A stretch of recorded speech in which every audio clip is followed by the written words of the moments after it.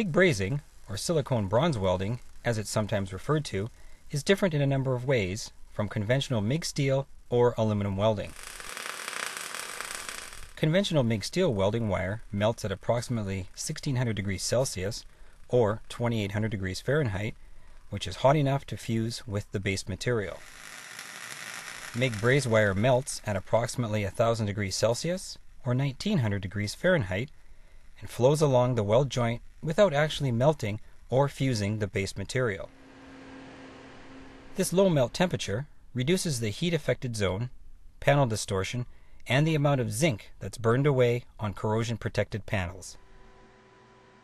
The welder for this demonstration is the AMH Ultramig 225. The setup for MIG brazing is as follows.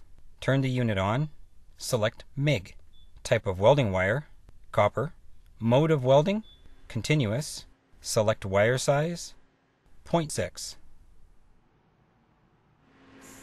Both current and wire speed are controlled together by the welder and adjusted by this knob on the MIG gun. The wire is a copper silicone alloy. The gas is an argon-helium mix. The MIG braze process acts like an adhesive and not at all like conventional brazing, where the base material is heated and the brass is flowed onto it. A MIG braze weld resembles a MIG steel weld, but with a higher build. The reason for this is that the copper wire is only flowing over the top of the surface and not melting into the base material. With this in mind, the urge to increase current settings in order to flatten out the bead must be avoided. With its lower melting temperature and smaller heat affected zone, MIG braze could replace MIG steel welding in many automotive repair applications in the very near future.